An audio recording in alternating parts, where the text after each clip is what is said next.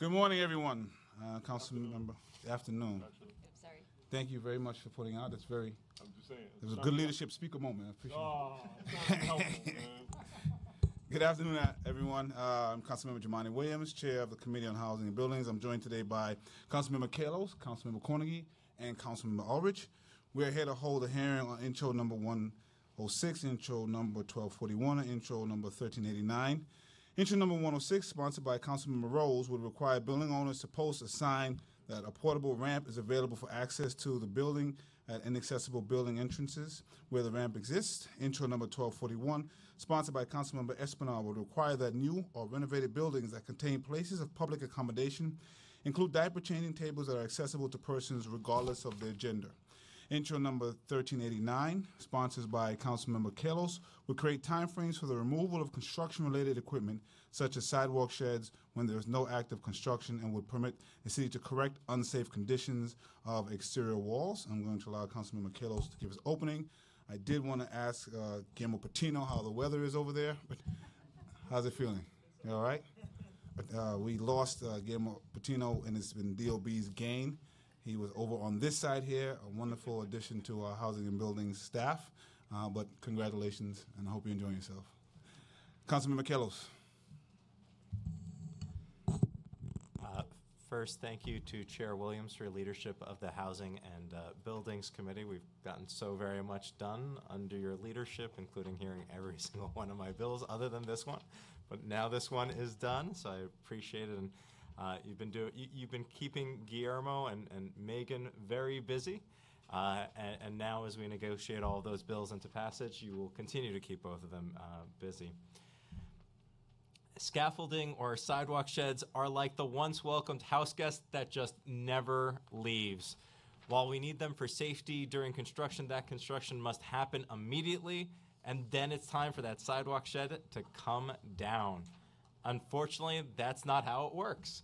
Nearly 9,000 sidewalk sheds entomb over 190 miles of city sidewalks, and there are no requirements for building owners to complete needed safety-related construction work and then take the sheds down in a timely manner.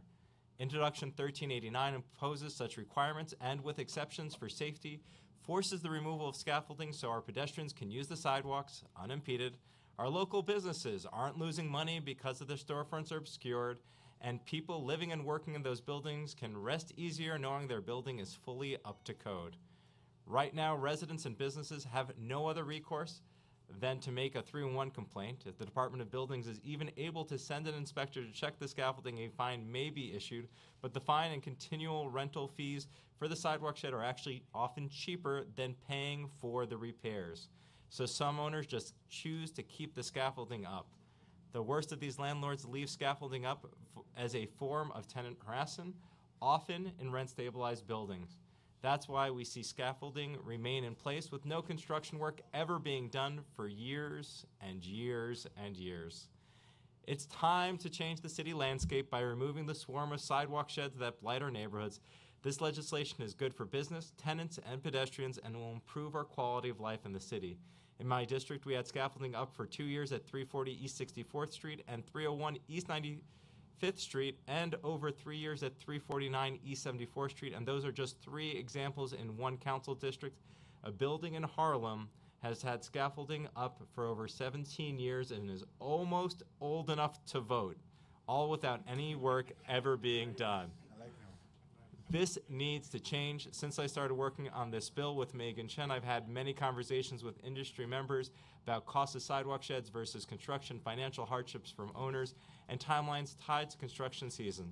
I'm looking forward to continuing those discussions today and coming out with a strong bill that is fair to all parties, but a bill that finally rids our sidewalks from unnecessary scaffolding. And just my personal pet peeve, getting dripped on when you don't know what it is that just dripped on you and it isn't even raining. So I think we can all get this done. I think there's one other provision that's important, which is where a landlord needs to make the repairs, but they can't afford it, the city would have to step in and get it done and then arrange a payment plan. And I think that would actually ensure that our buildings were in great condition. And I'm not HPD, but I know this guy named Bill de Blasio who wants to do affordable housing. And If somebody needs to pay for their repairs, we might be able to say, hey, we'll cover that. Maybe we can make some of the units in your building that are vacant affordable. But that's just an idea for somebody much taller than I am. Thank you very much. Depends on the hairstyle. Depends on the hairstyle. Oh. You're also much taller, but it wasn't for you. Okay. I just want to thank Councilman Michaelos for his leadership on this issue. It's one of those, I guess, pothole type issues that I don't generate enough attention, but it's clearly something that we should be addressing. I definitely support the intent of this legislation. The way I see it now is just cost effective for people to keep it up, and that's unfortunate because there's a bunch of ancillary effects that happen. So hopefully we can come to some kind of conclusion, get this bill moving. We've been joined by Councilmember Espinal and Grodenchik, and I believe Councilmember Espinal has some statements.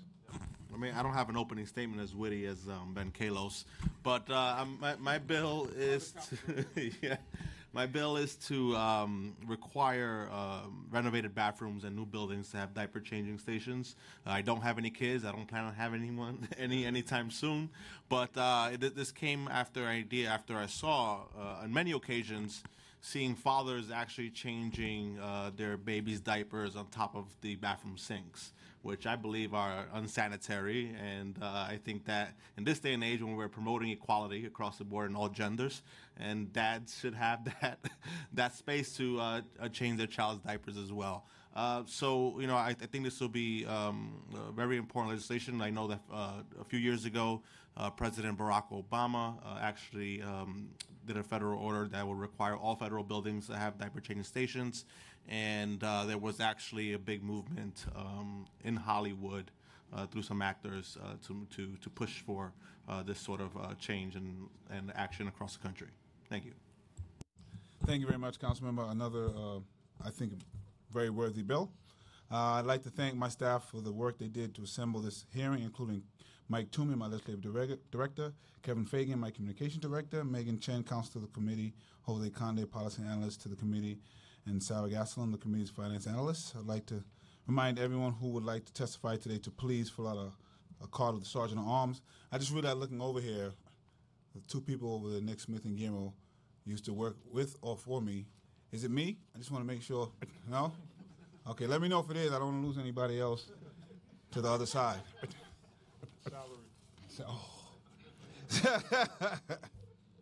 Oh, boy. You know, one of us might be able to change that very, very soon. We're going to hear from Patrick Whaley, AC of External Affairs from the DOB. Can you please raise your right hand? Do you affirm to tell the truth, the whole truth, and nothing but the truth in your testimony before this committee and to respond honestly to council member questions? I will. You can begin. Thank you.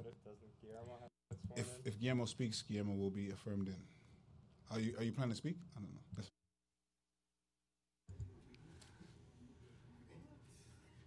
Good afternoon, Chair Williams and members of the Housing, Buildings, and City Council. I am Patrick Whaley, Assistant Commissioner for External Affairs at the New York City Department of Buildings. I am happy to be joined by our newly minted Senior Advisor for Legislative Affairs, Guillermo Patino. I am pleased to be here to offer testimony on the bills before this committee today. Introductory numbers 106, 1241, and 1389. Introductory number 106 would require that a sign be posted at inaccessible building entrances indicating that a portable ramp is available when such a ramp exists. Since 2008, the New York City Building Code has required that all public entrances be permanently accessible to persons with physical disabilities. Thus, buildings constructed under the 2008 and more recent 2014 codes are already required to be accessible and would not be permitted to utilize portable ramps as a means of compliance with the code's accessibility requirements. The accessibility requirements of the code also apply to buildings built before 2008 version of the code took effect whenever such buildings undertake certain alterations or change their use or occupancy. Therefore, buildings constructed after 2008, the 2008 code, took effect, and the pre-2008 code buildings that undertook certain alterations or changed their use or occupancy thereby trigger the accessibility requirements of the code. They must be permanently accessible and are not permitted to use portable ramps. Additionally, the American with Disabilities Act requires that places of public accommodation remove barriers to access even when no alterations or renovations to such places are planned.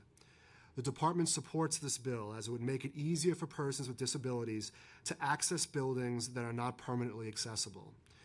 We suggest that the bill be amended to specify that the requirements of the bill only apply to those buildings that are not otherwise required to be accessible by the code or any other applicable rule or law. Introductory number 1241 would require that newly constructed assembly and mercantile occupancies, both male and female occupants, have access to at least one diaper changing station on each floor containing a public restroom. The department, again, is supportive of this measure, as it would ensure that these types of occupancies, which include places like movie theaters and department stores, are family-friendly. The department recommends that the bill be amended to reference ICC A117.1, Section 603.5, which states the technical requirements for installing diapers changing stations. Next, I would like to move on to introductory number 1389. This bill would require the department to direct HPD or DCAS or another agency to perform or arrange for the performance of the correction of unsafe conditions of exterior walls where such conditions have not been corrected within 90 days or 180 days if the department grants an extension, such as through an emergency repair program. The bill also requires that sidewalk sheds be removed if the department determines there has been no work at the site for 7 days. The bill also requires barriers placed in a roadway to prohibit vehicular traffic be removed if there has been no work for a period of 1 or more hours. It also requires that contractor sheds or offices not be placed on the street unless placement on the construction site is impracticable, and such placement on the street complies with DOT rules. And finally, requires that temporary walkways for the public and barriers placed in a roadway to prohibit vehicular traffic be removed within 7 days or 1 hour, respectively, if the department determines that there has been no work at the site. In order to ensure the safety and structural stability of buildings, owners must comply with Local Law 11 of 1998, which requires the inspection of the exterior walls of buildings which are greater than 6 stories in height. Owners of more than 14,000 buildings must submit the results of such inspections in 5-year cycles. Following an inspection, which is conducted by a private, qualified, registered design professional, an inspector assigns one of 3 categories to the exterior walls of these buildings. Either they're safe, which means that there are no problems and that the exterior walls are in good condition, or they're safe with a repair and maintenance program, meaning that the building owner will need to conduct repairs to keep the facade from deteriorating. And finally, unsafe, which means that there are problems or defects present at the facade that pose a threat to public safety. In Cycle 7 of the Facade Inspection Safety Program, which ended in 2015, and which was the last 5-year cycle that was completed, there were 975 buildings in the unsafe category. So far in Cycle 8, which ends in 2020, there are 912 buildings in the unsafe category. Under this bill, these buildings would be referred to HPD or DCAS for emergency repairs after 90 or 180 days if they have not completed repairs. While the department does not track the cost to owners to undertake facade repairs, anecdotally we have heard that the cost is significant. In some cases, owners opt to postpone facade repairs and simply renew permits for their sidewalk sheds, which protect the public because it is more cost-effective to do so. While the department agrees that there are sidewalk sheds in place for a period of time longer than it reasonably takes to make the facade safe, we do not support shifting the burden of conducting facade repairs from owners to the city. From the department's perspective, even buildings categorized as unsafe do not pose a safety risk to the public once sidewalk sheds are erected.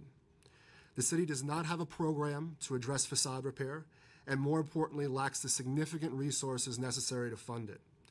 The city should continue to prioritize its limited resources to address immediately hazardous conditions.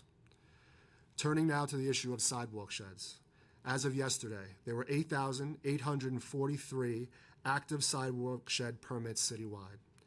Nearly 25% of those sheds result from local law facade inspections, with another 25% resulting from building construction, and the remaining 50% resulting from general maintenance. The primary purpose of a sidewalk shed is to protect the public.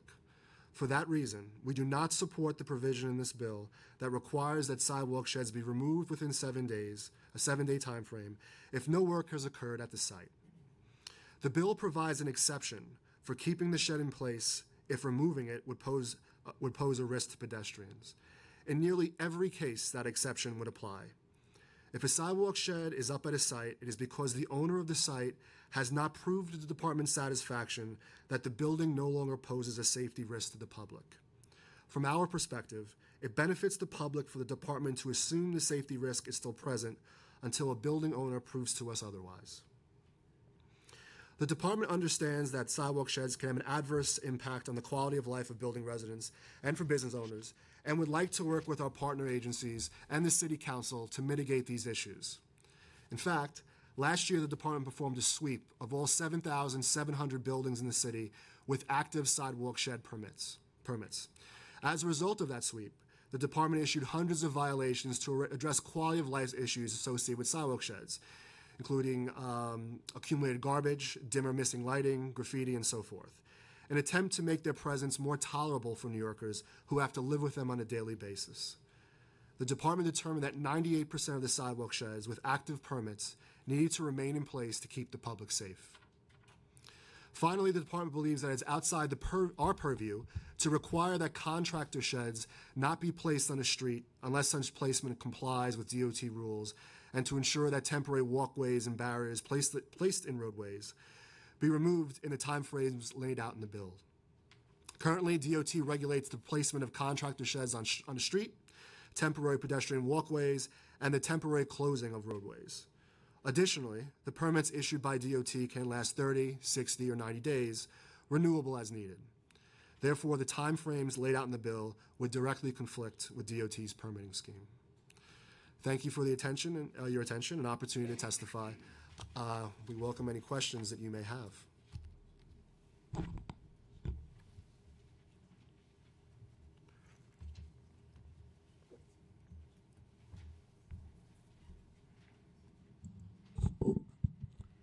Thank you very much for your testimony.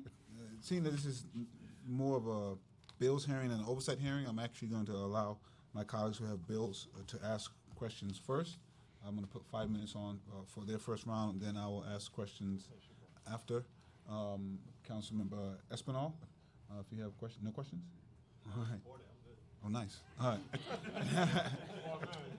right. Then I'll go to Councilmember Kalos, who I presume will have some questions.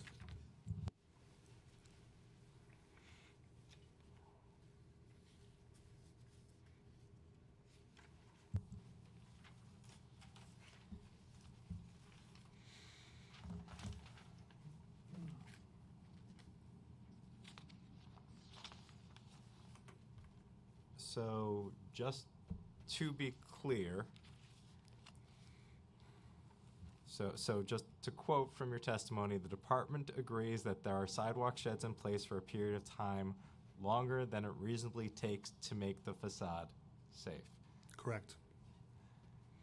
However, in your testimony, you do not provide any methods or suggestions or solutions for taking this problem on.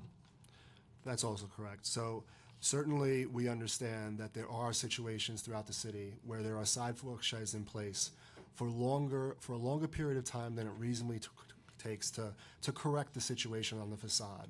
We recognize this as an issue, and we are going to work with agencies and the council to find solutions to this problem. However, safety comes first, and we don't think an emergency repair program or removing sidewalk sheds from locations that have unsafe conditions is the way to solve that problem. But we're actively looking into this issue. We recognize it's a serious concern, and we look forward in the coming weeks and months and sharing with the City Council some ideas to address this problem. So in your testimony, you indicated there are approximately owners of more than 14,000 buildings must, local law 11. Okay, sorry. I'm doing a new thing where I'm trying to use less jargon and more language that somebody watching at TV who didn't fall asleep during our various opening statements and testimony will be able to follow. So falling asleep now, though. Go ahead. it's true. So local law 11 requires folks to inspect the outside of buildings, and you may see those folks up looking at the brickwork, right? That's a fair characterization. Yeah, certain types of buildings, 7 stories or greater. Great. So there are 14,000 buildings that need to have their brick work on the outside of their building inspected. Once every 5 years, yes. It's based on a 5-year cycle. So once every 5 years, those buildings, those 14,000 buildings within that universe require inspection. And then in your testimony, you indicated 8,843. There are 8,843 active sidewalk sheds permits citywide. So when I did the quick math on that, that comes out to about 63%. So roughly 2/3 of all the buildings that have to have their brickwork inspected because they're taller than 6 stories have a sidewalk shed up. To be clear, that's not exactly right. So there's the universe of these local law 11 buildings, which is one issue, and then you have the permits that have been issued. The permits that have been issued aren't just limited to those buildings within the local law 11 universe. It's actually broader than that. So you can get a permit for a sidewalk shed for a whole host of reasons, not just because of the local law 11 work. You could be doing routine maintenance. You could be actually constructing a new building. There are a whole host of reasons why you would be getting a permit for a sidewalk shed. A limited universe of that are these 14,000 buildings that are within the local law 11 universe. Now, not all of those buildings require a sidewalk shed. Based on the engineer's inspection, the engineer will determine whether or not the building is unsafe or in need of some repair, and in those instances, a sidewalk shed would be required. Okay, so if I do, in your testimony you indicated 25% of the sidewalk sheds were for local law 11, so 25% of 8,843 is 2,210.75, and so when you divide that 14,000 by 2,210.75, it comes out to about 15.7%. So is that more accurate? I would say that certainly your point is well taken, that there is a large percentage of the local law universe who has an unsafe facade, who do have a sidewalk shed up, but have not commenced work to repair that facade. Okay. And just FYI for folks, you can, I take questions, so that question actually came courtesy of the New York Post, but you can tweet me at Ben Kalos, and you can tweet the chair at Jemani Williams, if they can spell it. Spell it for them. I appreciate it. I'll spell it later. No worries. Okay. So along those, okay. So we understand that this is a big problem and it's something. Can you talk to me a little bit about what enforcement you can do and how the penalties work and how the liens work and why liens may or may not be the best enforcement tool? Certainly. So there's a number of different types of enforcement actions the department can take, and based on the violations that are issued, penalties, of course, would be assessed. The ranges of these penalties vary from as little as $1,000 to as high as $25,000. Some of the examples of violations that could be issued as it relates to the work that we're describing would be obviously failure to maintain the exterior walls of a building, failure to file the report that's required under local law 11, filing a late report. If you have an unsafe condition, you're failing to file. You know, one of the things of note that's specifically related to the issue we're discussing here today is the way the law works today is if there's an unsafe condition on the facade, you have 90 days to correct that condition. However, you have the opportunity to request an extension from the buildings department for 90 days to keep going. And there's no cap on the amount of requests for extensions that you can ask for. So as long as the owner is demonstrating to the department's satisfaction that it's safe, there's a sidewalk shed in place, they have permits pulled, they're making efforts to correct those conditions, we will continue issuing an extension on fixing those conditions. However, if the owner fails to request an extension, they're assessed a penalty, and that penalty is $1,000 per month for their failure to request the extension and correct those conditions. In terms of liens, we've had this discussion with this committee and with yourself before. The city's ability to attach liens for penalties resulting from building code violations is somewhat limited. For quite some time, it only really applied to 1, 2, and 3 family homes. Only recently, there are a couple of laws that enacted that expanded that somewhat.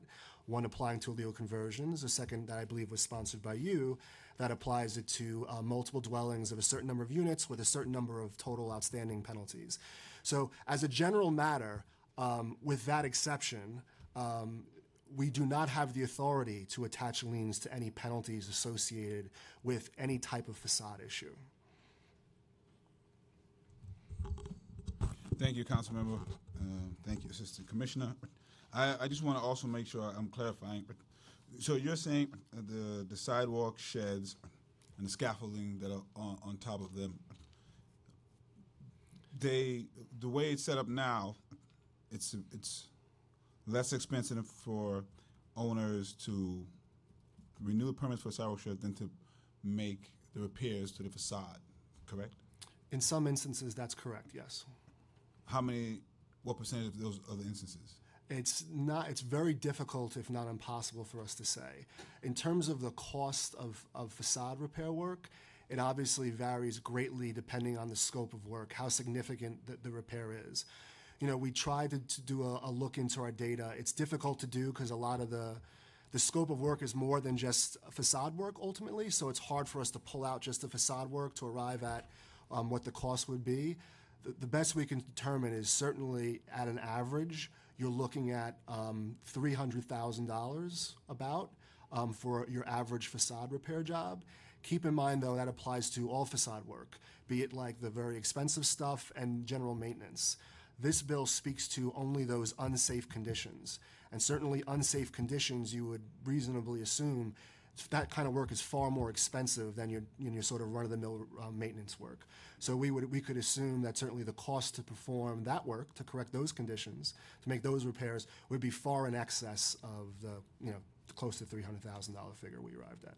So if the cost of the facade work is not, if I don't fall in that category, what's another reason that I'd want to keep the sidewalk shed or scaffolding up? So the shed goes up and the scaffolding goes up if it's for this local law 11 work for unsafe buildings. If there's just general maintenance of a facade that needs to happen, you put that up. And if you're constructing a new building.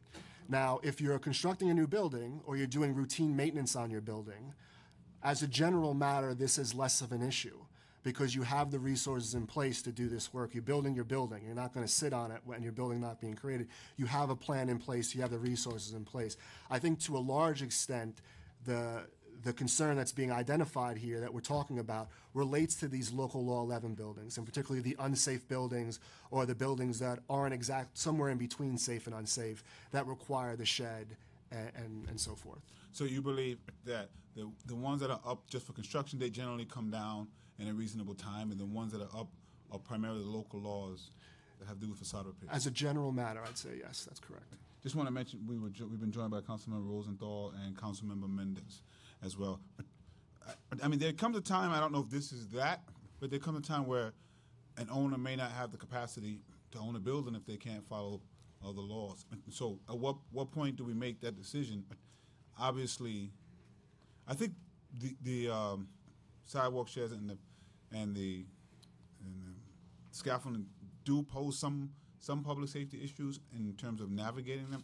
But as you mentioned, we do want to address quality of life issues as well. And so what it sounded like you were saying is that you recognize and acknowledge that there is a severe quality of life issue with the sheds remaining up, but we don't have the funding to attend to it. Is that correct? Most of that I would agree with. Certainly there's a problem here, and it's a problem that needs correction. As a department, as a city, we haven't really figured out what that is yet. Certainly as we go down this road, we need to be very careful in terms of solutions to this problem because sidewalk sheds are there for a reason.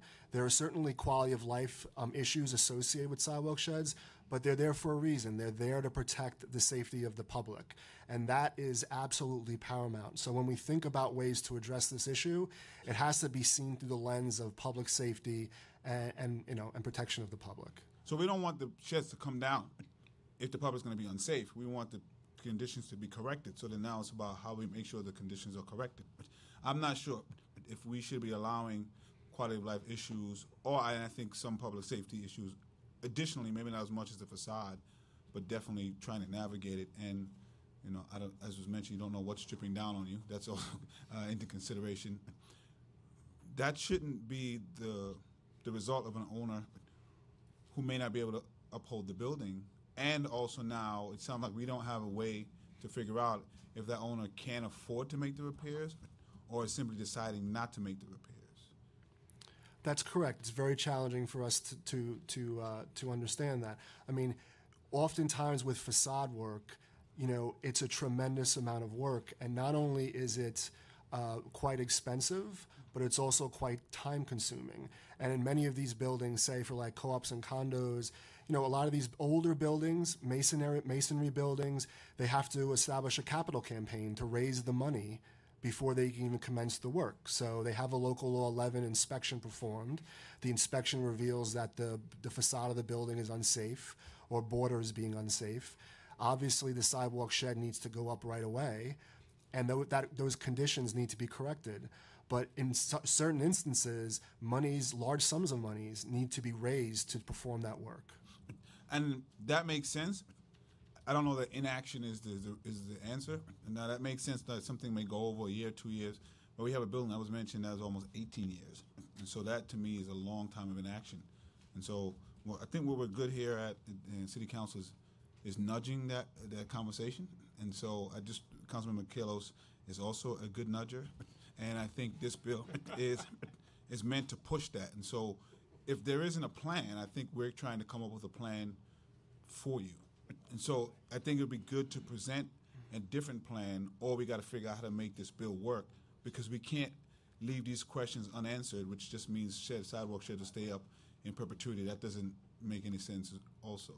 Regrettably, you're right. We don't have a plan. We need to create a plan. We are actively thinking through potential solutions, ways perhaps to create disincentives for owners to not perform this work. It's a very challenging thing to do because there's a lot we don't know and difficult to find out. We certainly, again, don't want to imperil the safety of the public. We are thinking through ideas, and we certainly welcome the opportunity to sit down with our partner agencies and the City Council to sort of work through some of this stuff and come up with something that works. And particularly with NYCC, do the sidewalk sheds that are up there, they fall in the local 11 category, I assume? Correct. And have they said it's because they can't afford to make the facade repairs? I think the issues that we have as it relates to the issues we have, it applies the same to whether it's a city-owned building, NYCC, or a private building. If there's an unsafe condition with the facade, even a NYCC property, the sidewalk shed has to come up, and capital funding needs to be provided to correct those conditions.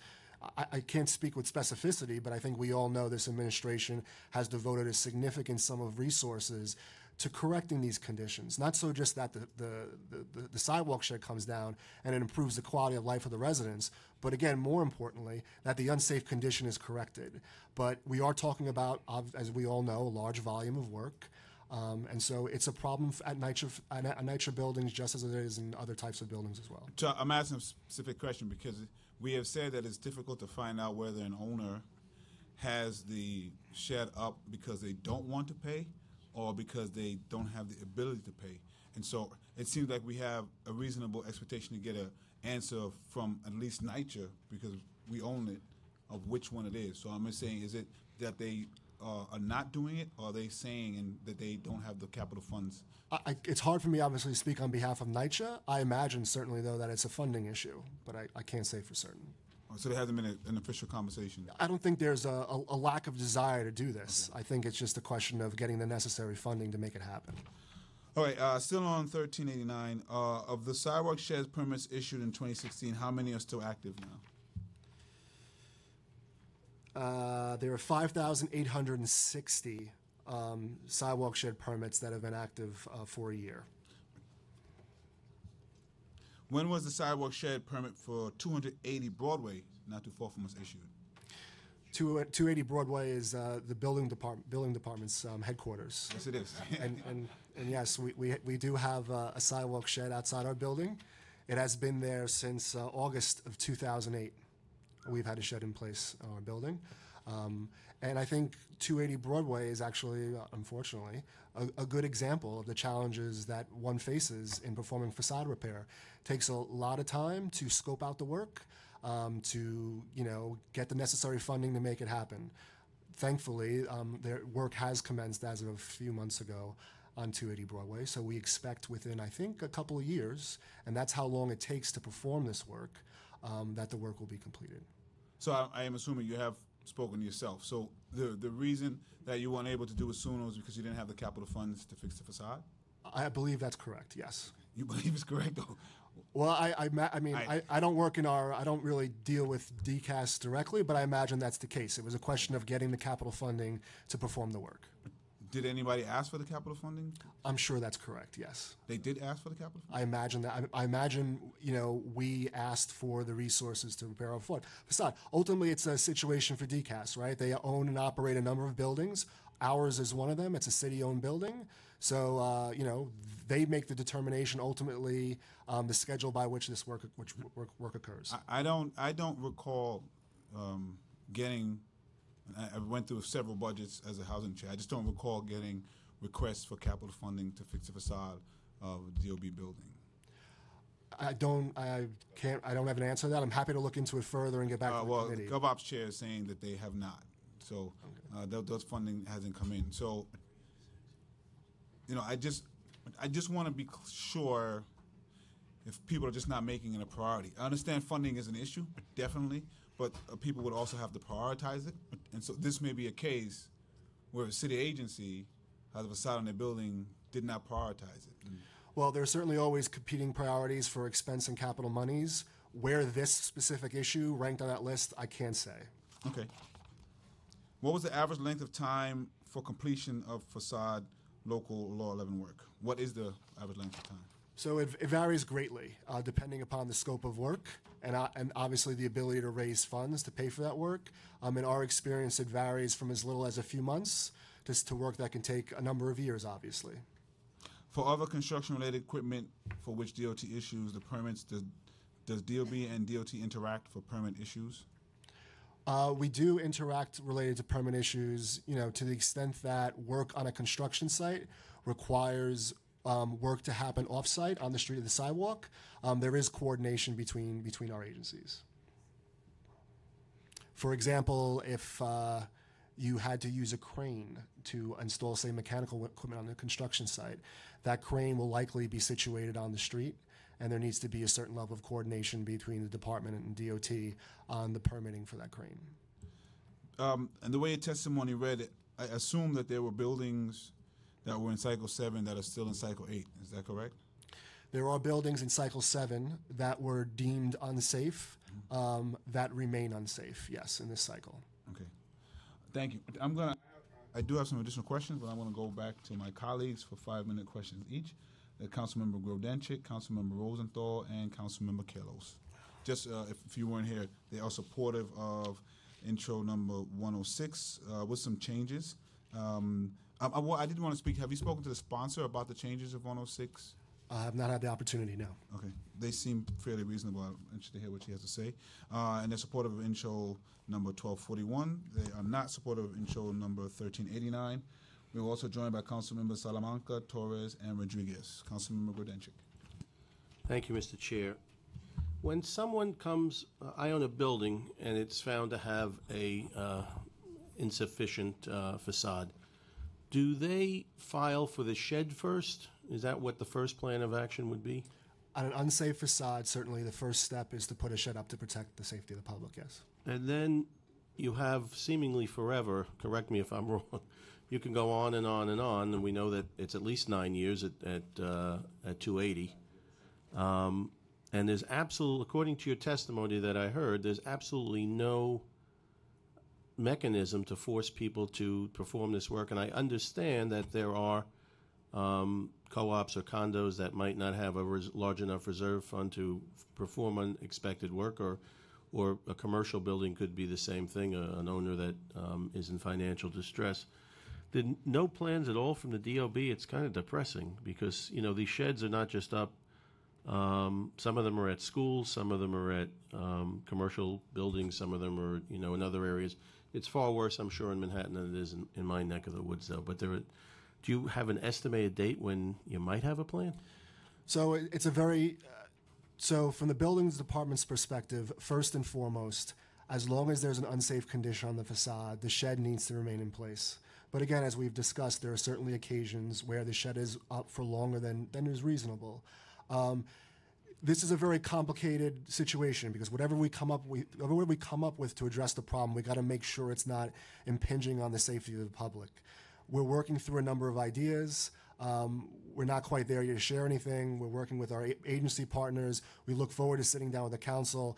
I don't have anything firm yet to share, but again, happy to sit down and look forward to sitting down with the council to discuss these issues and challenges and see what we can come up with. But we do have some ideas that we're thinking through.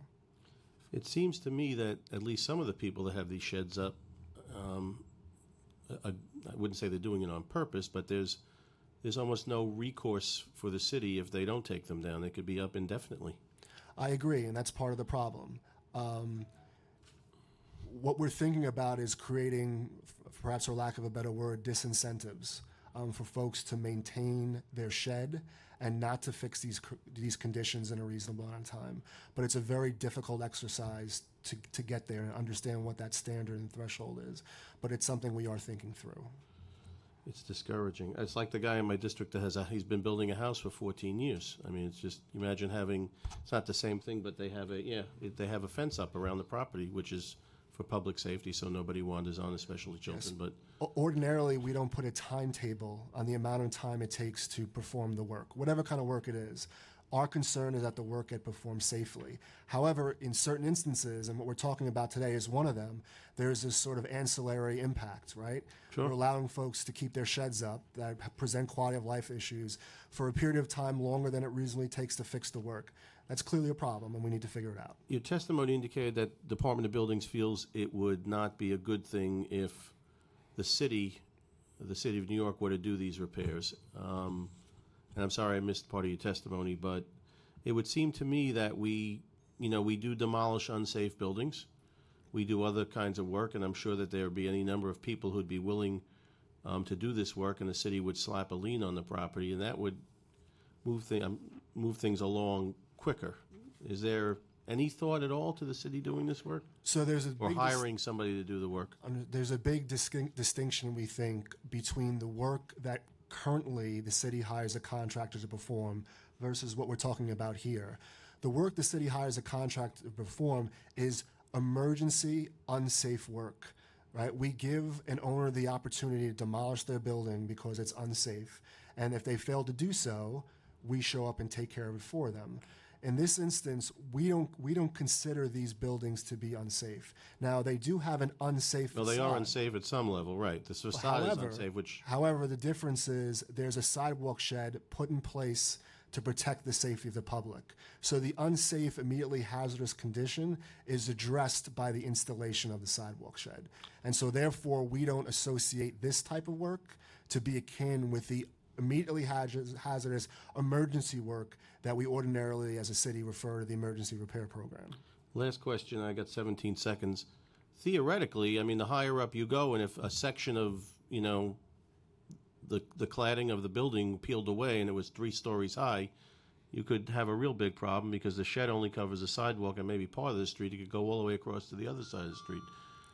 Yeah, so there's requirements in the law that govern the size of the shed, how far it goes, and its length. If there were sort of conditions that you described that are unique, then it would fall into the category of having to do, perhaps. Okay. I'm sure it has. But your point is well taken. There certainly are those unique circumstances where additional measures need to be taken. It just sounds... That's the exception. I can understand my colleague's frustration. Thank you very much, Mr. Whaley. Thank you, Mr. Chair. Councilmember Rosenthal, Kalos, and Salamanca. Thank you so much, Chair Williams. Good to see you, Assistant Commissioner. Aren't you a deputy yet? No? Is deputy higher or lower? It's higher. It's higher. Last time I checked, I'm still. All right, I'm putting in a good word to your boss. I'm wondering, you say last year the department performed a sweep of all 7,700 buildings with active sidewalk shed permits. And then you issued hundreds of violations for quality of life, which I totally get.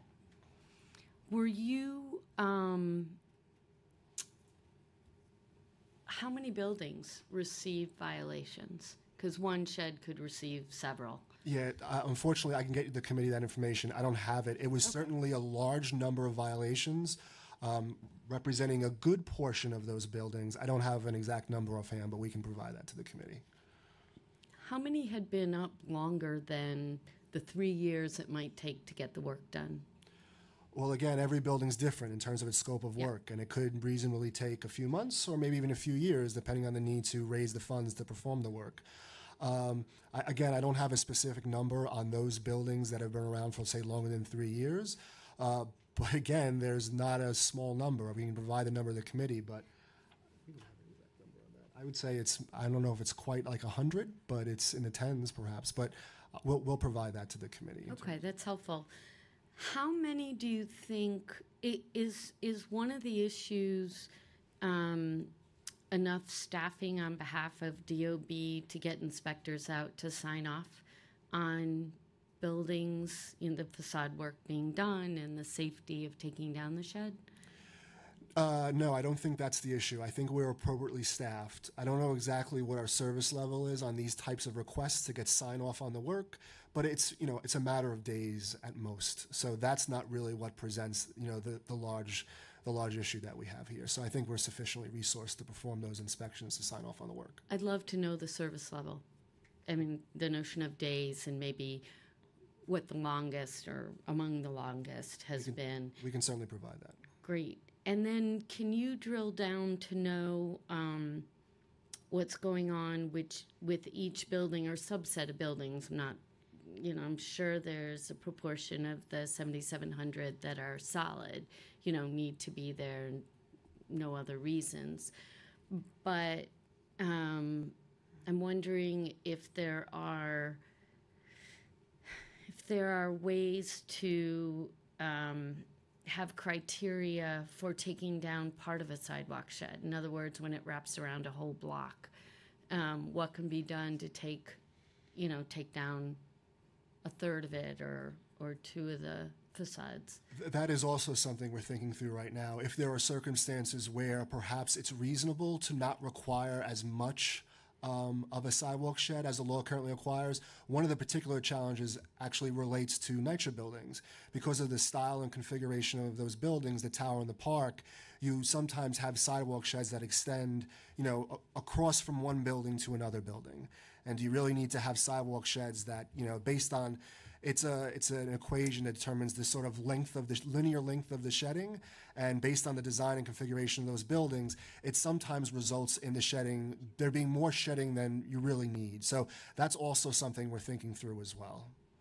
But I think the one thing we all obviously need to be mindful of is local law 11 and our whole facade inspection program is there to protect the safety of the public, and it works remarkably well. We traverse the city's streets without fear of any part of a building falling on top of us, and almost without exception, that's the case. We've had a very small number of examples where there have been conditions. You, council member, of course, are very much familiar criminal with one. Activity. That was in your district, which was certainly tragic. But local law 11, as a general matter, works exceptionally well.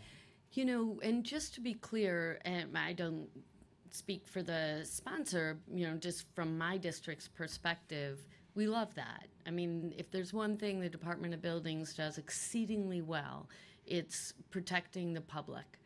When tall buildings go up in the area of the sidewalk sheds, I don't think that's being debated, and maybe we don't say it enough, but that's very well appreciated. I think what we're all juggling is the reality of sidewalk sheds that are up for a long time that affect, retail, for example. That's what we're looking at, and that's why the notion of picking off pieces of it are attractive, like taking down part of a sidewalk shed. And that's an approach we're considering as well. Appreciate that. Thank you. We're with Councilmember Salamanca and then Councilmember Kilos. All right, thank you. How are you, Commissioner? Some quick questions. Does the Department of Buildings have oversight of the sheds outside or the sheds that NYCHA developments have? Correct. They do. And does NYCHA come and apply for a permit just like a private building would do? Same process, yes. And do they apply for extensions? Certainly. And are they compliant? They're compliant in the sense that they are receiving, if assuming the building has an unsafe condition, they request an extension.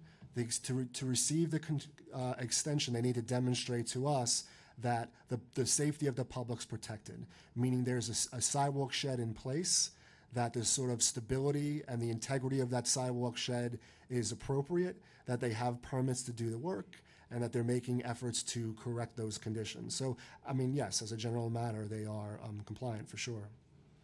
And does the Department of Buildings go out and inspect these sheds? And the reason I ask, I have the third largest NYCHA portfolio in the city of New York, and I have quite a few NYCHA developments that just have sheds, and they've been there for years.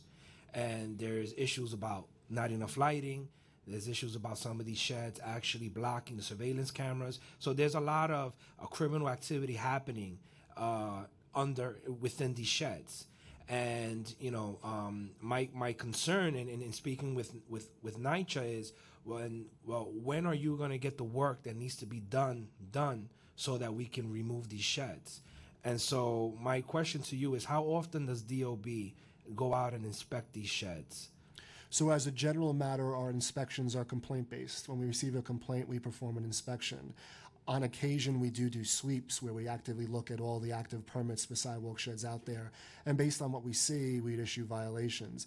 NYCHA is a little bit unique. We still, of course... Do you give them violations as well? There wouldn't be any penalty associated with that. But if we see something, we'll let them know. I think specifically to your issues, if you want to share with me those locations, I'm happy to have somebody take a look, see what's going on, and then we could have a conversation with your office in NYCHA and see what, if anything, can be done. Is NYCHA required to provide buildings with a timeline as to what capital work needs to be done that requires these sheds? I don't think there's a requirement that they provide us with a timeline. I imagine they do. There's the requirement for NYCHA as it relates to us and their permitting is to demonstrate to us that NYCHA residents are being protected by the condition on the facade. And if they satisfy that, they're fine from our perspective. I don't believe they provide us with a timeline. I imagine there is a timeline. I don't believe they provide us with the timeline of that it will take to complete the work, or generally speaking. Okay. All right. Thank you, Mr. Chair. Thank you. Councilman Markellos. On this, I'm sorry. I did want to just follow up really quickly on some of the NYCHA questions. You said that you don't give any violations to NYCHA? I have to check and to see how it works with, city-owned buildings. I believe we do issue violations, but I imagine there wouldn't be any penalty associated with those violations. Both of those things concern me. One, if you don't give any violations, obviously that's a problem. So I really want to get an answer to that. And even if they're not being paid, which is bad, they should be on record that there's a violation that occurred there. Yeah, I will confirm that, but I'm pretty sure there is. There just wouldn't be a monetary penalty associated with that. I understand. It's another question of whether it's paid or not. I think the city should be treated like any other landlord. So if there's a monetary assessment that's assessed with the violation, I think that should go along with it. So I'd like to know what's happening with that. And again, I brought up the NYCHA thing, and it's a good example of safety issues, because as was mentioned, sometimes the lights are out. It does cause crevices for people to do activities they may not otherwise do in the light. And lastly, just in general, when you have a bunch of people like that in that small area that feel neglected for various reasons and then look like they're neglected with sheds all over the place, it does set a kind of mindset and help a kind of mindset that we're trying to reverse. So I do think it is part of the public safety overall, the physical space that people live. Sorry, Councilman Markellos. in your testimony, you were skeptical of the impact of this legislation on local law 11 sheds. So let's start with the 25% for new construction. So that's 2,210 sheds for new construction. Is there any reason why new construction should or would need to stop for more than 7 days? Certainly, there could be a number of reasons. And if you can spend like no more than 30 seconds explaining why it would need to stop for 7 days and why the sidewalk shed couldn't come down during that stoppage. I think it's hard to say specifically. It depends on the site and the scope of work. It could be related to deliveries, work schedules. It could be some of the exceptions, obviously, that you outline in your bill. I mean, it depends on the specific site, but it wouldn't be unreasonable for a site for there not to be activity on a site for a period of 7 days. And more importantly, I don't think it's reasonable if there is no activity on the site for a period of 7 days that the shed should come down. So when they go back to work on the 8th day, you're going to put the shed back up? So I think I'd be eager to have a better understanding of what a reasonable stop and work on a site would be. I think everyone gets frustrated when they look and see a sidewalk shed, but no work happening. And 7 days seems reasonable because you pick up the phone, you call 311, and they say, well, when did they stop doing work? And you're like, well, last week. I didn't see it for a week. If you say 2 weeks, whatever, it gets a little bit harder to do. But DOB occasionally issues stop work orders. Occasionally it's at my request. But when work stops at a site for 6 months, in that case, they can just, and during 2001, following 9/11, work stopped all over the city as financing dropped off and all these sidewalk sheds stayed up. Why can't we just cap off those buildings, make them safe, put the netting up that you need to keep what's in the building, and then get the sidewalk sheds down if you're not doing actual construction anymore? So certainly, when there are slowdowns in the economy, we've had a number of stalled sites throughout the city, like you describe. That's not really a problem today, thankfully. But I think you'll have to hear in part from ownership and industry and contractors to get a better sense of their schedule and for the amount of time that work might not be occurring. I think in our experience from where we are as the regulator, the situation you're describing isn't the situation that is causing the problem that we're discussing here today. But that's 25% of them. So I just want to move on. So the next one is 50% are for general maintenance. That's approximately 4,421. I'm going to ask the same type of question. Is there a reason why maintenance work would need to stop for more than 7 days, and a reason why the sidewalk shed couldn't come down when that work has stopped and then go back when they need to do more? I would give you the same answer. It really depends on the scope of work. I think there are reasonable situations where work could stop for 7 days. And again, moreover, I don't think it's practical to go through all the work, time, and expense to remove a sidewalk shed only to put it back up maybe on the 8th day or a couple of days later. So what if it was 6 months? I think it's something to consider. I think the universe that you're discussing represents the minority of the universe we're talking about 25 or 50% of the shed permits, but we're not discussing whether or not those sites are not active, right? The sites that are not active routinely are the local law 11 sites, but the sites that are doing maintenance work and are new construction, not in every instance, but ordinarily, the work's occurring on a reasonable schedule. So I don't know if you've been to law school or if you're an attorney, are you? Or I am not. So you've been giving the very lawyerly answer of it depends. So let's separate how long work takes because of work versus funding. So if building contractors were to file a work plan with a timeline, does DOB have the expertise to review the work plan and timeline to see if that is reasonable? That gets to one of the things we're considering as a department to help address this issue. So one of the things we're thinking about is exactly what you're describing, and we're thinking through our means to perform that evaluation. Okay, so it looks like I may have stumbled, or perhaps something we were probably both thinking about at the same time, of having folks file a work plan and then have DOB approve it, and if they don't hit their work plan, then some sort of mechanism to get that sidewalk shed down. Along the same line, so for funding. So I understand that DCAS has never asked me, I oversee them as chair, as the GovOps chair. They have never actually asked for funding to fix your facade at the DOB building, which has been up for almost a decade, and that's a problem. If I may continue. You can finish that question. Sure. So on the funding piece, I'm not sure exactly, and Guillermo may know just as much as I or Megan, to the extent HPD or DCAS wasn't interested in doing the work themselves, as I shared in my opening, and I'm not sure whether or not we can direct HPD to make funding available, but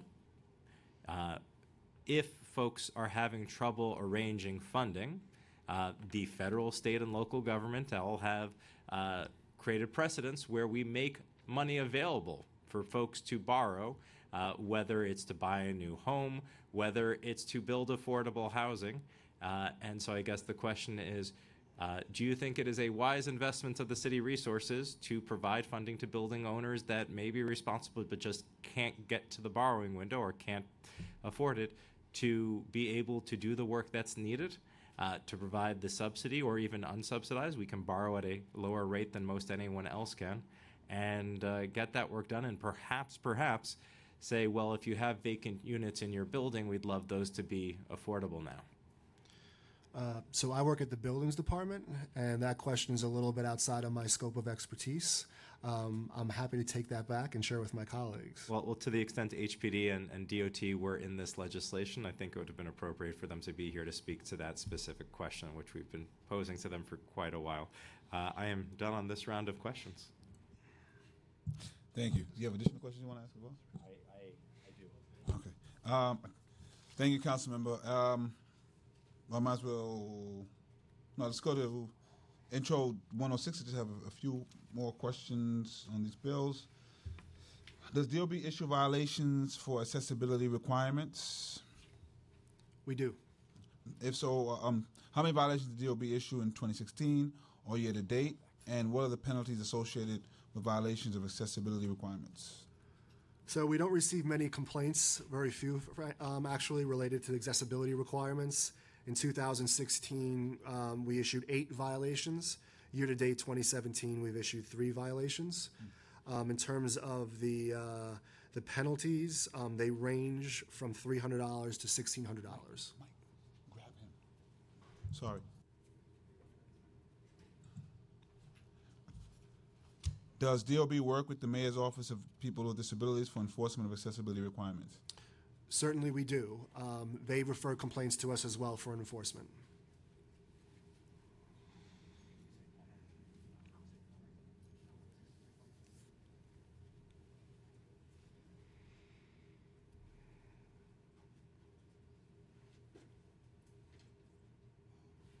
Sorry. No problem.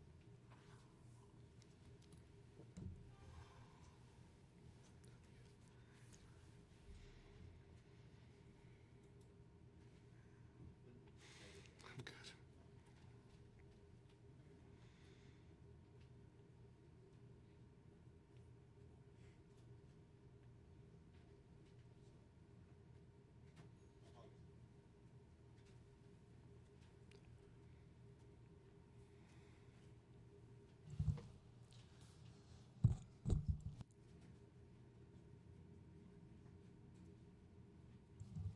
For intro number 1241, does DOB issue any violations issued for failure to have diaper changing accommodations?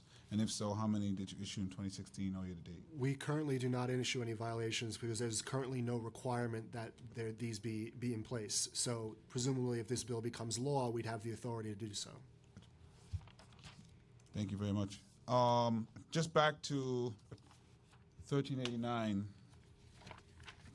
I just want to make clear. So what you're saying in terms of contractor sheds is that you do not have the authority to do it? I was wondering. Yeah, so as a general matter, in most instances, the contractor shed or contractor office is located on the site, on the actual construction site. That being the case, it's certainly something we're aware of and we govern and we regulate. There might be very limited instances where the shed needs to be located off the site because it interferes with construction operations. Therefore, the shed would be placed off the building site, likely on the street, and that would be subject to DOT regulations and permitting.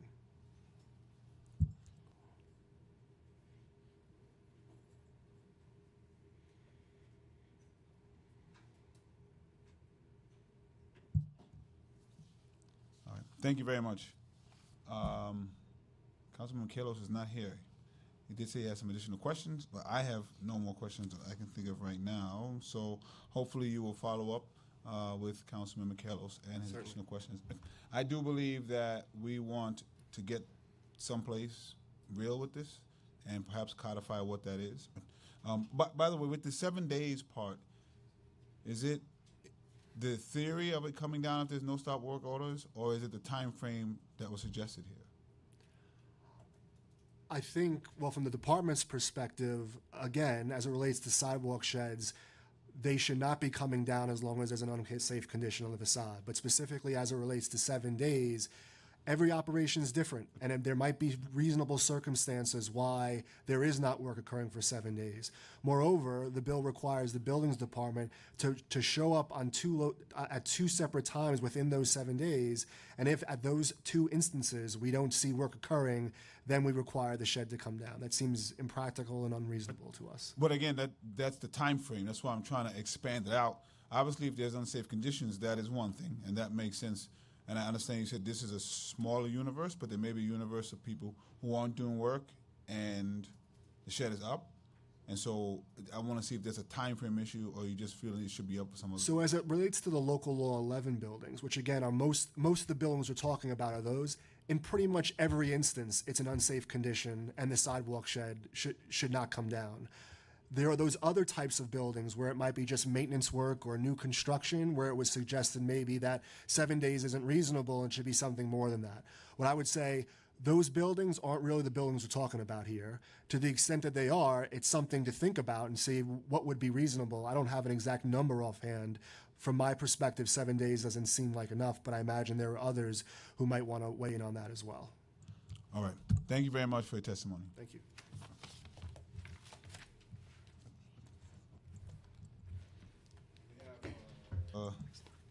Michael Wolf from Midboro and Rebney, and Carl Hum from Rebney, who are up next.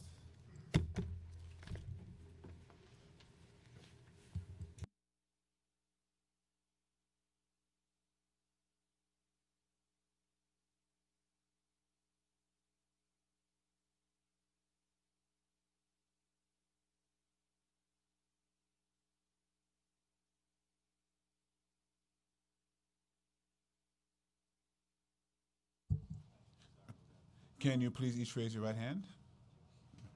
Do you affirm to tell the truth, the whole truth, and nothing but the truth in your testimony before this committee, and to respond honestly to council member questions? I do. I each have 2 minutes to give your testimony. You can begin in the order of your preference. You got to press the button. We are. Good afternoon, Councilmember Williams and the Committee on Housing and Buildings. My name is Carl Hum. I am the Senior Vice President for Management Services and Government Affairs at the Real Estate Board in New York. Part of our portfolio is handling the residential managers, developers, and owners who are members of REBNY.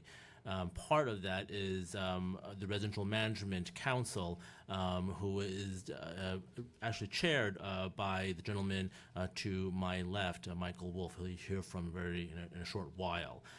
But the Residential Management Committee, Council rather, represents developers, owners, managers of the city's brand name residential buildings throughout the 5 boroughs and beyond.